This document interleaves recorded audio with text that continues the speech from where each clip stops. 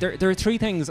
I guess I just wanted to share them on the topic of challenging convention before I do actually get out of the way and get our real performers up here. And the first thing is around the idea of convention and rules and so on and where that comes from.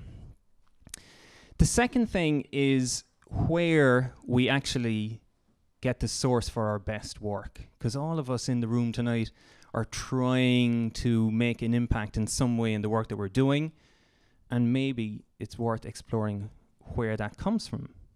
And then the third piece is trying to understand why is it that we sometimes are, call it prisoners to convention, or that we don't challenge convention enough, or we find ourselves wishing but not doing.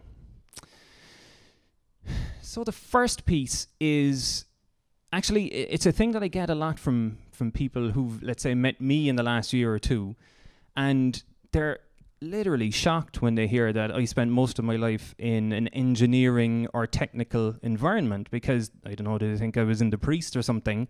They think I'm some kind of, I don't know what it is. They go, really? Are you in that? So, one of the things that I've observed over many years of being in engineering or physics or microelectronics as I was, and then coupling with the business world, is that, or at least from my perspective, when it comes to rules, there are actually not that many rules, but most of it is convention. So as I see it, there are two kind of laws of physics when it comes to business. And the first one is like gravity. And gravity is undeniable. You know, it's there all the time. And in business, the gravity is the need to be profitable. So that any venture that you're doing, it needs to be profitable, it needs to be sustainable. Profit is the fuel to run any engine. I know we have not-for-profits, but they still need to be covering all the bills. You just can't get away from that. It's gravity. It's just pulling at you all the time. The second thing then is a little bit like electrical current. It needs to flow, and that's more of a, I guess it's more of an abstract concept of value. And you need to have value transferring from one person to another or one entity to another, whether it's a direct, let's say, business-customer relationship or a one-to-one thing or within organizations, but you need to have value. So that's the kind of the second, I would say, that's absolute. So as long as you have those two things, stuff happens, okay? And those are almost physical laws. But all of the other stuff that we adhere to are essentially rules that some other guy made up. Or one time this worked, and then we said, will we do more of that, lads? Sounds good. And then the next thing, everyone's doing it. And often we just do it because that's the way it's being done. So that's one thing I would definitely look for tonight as we're going through the various talks and interviews and so on, is just to think about what falls into the category of physical laws, things that you can't change, and then the stuff that we just make up. The second thing I want to talk about is where our best work comes from. And this is, I know, is also a topic that falls into this idea of challenging convention.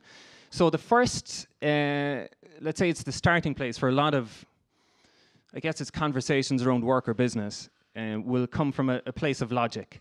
And it will be some kind of a brain-related function, whether it's very much a prefrontal cortex kind of thing. There will be some version of this phrase: what do the numbers look like? Or how does that shape up? What's that plan like? Okay? So again, no matter what we're doing, if we're in large organizations, if we're doing our own thing, if we're looking to scale globally, all these crazy things, you'll be starting from a brain position, okay? That's not the only way to do it. Another way of doing it is starting from the gut. So tuning in to what your intestinal system is telling you and is giving you some kind of input or sensation that, ooh, that feels right, or run. Most of it is run, by the way.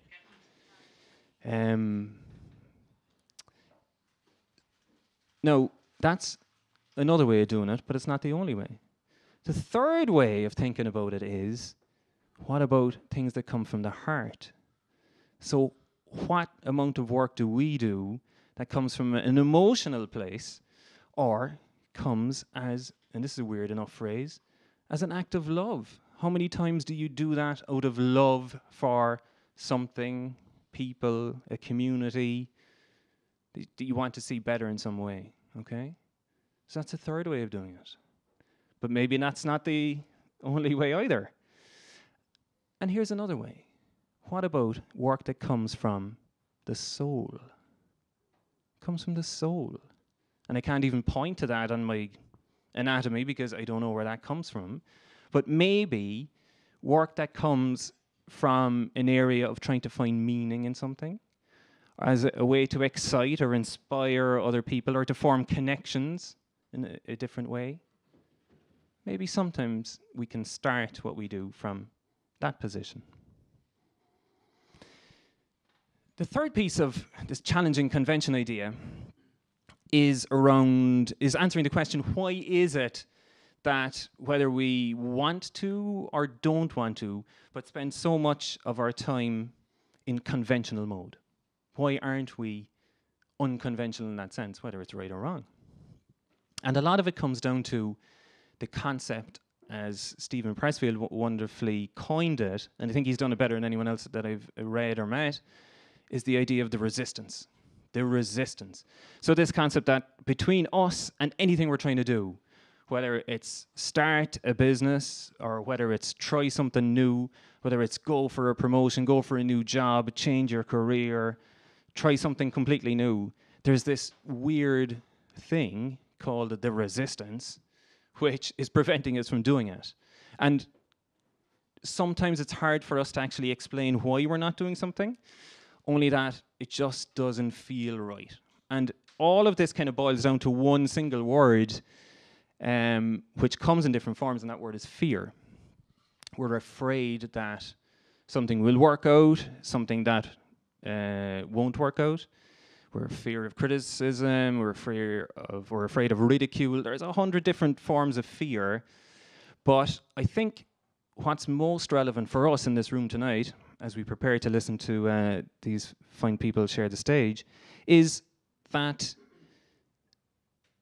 when it comes to feeding the resistance, the thing that works the best is to avoid taking it on.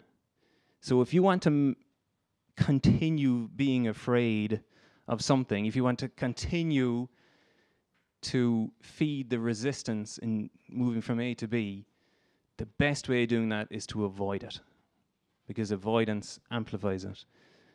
Annoyingly, the way to mute it is to befriend it. And to befriend it is to accept that it's there and to every day say, I hear you, I see you, I feel you, but today I'm going to do the work, whatever that work is. And I know I'm almost using Steve Pressfield's language because, as I say, I think he's expressed it better than anyone else. The bottom line when it comes to avoiding the avoidance, if I can say that, is that you need to put, proverbially, you need to put your bum in the chair. You need to take the action, whatever that is. And yes, of course, it's easier said than done. Of course it is, and that's the bloody point. That's the point.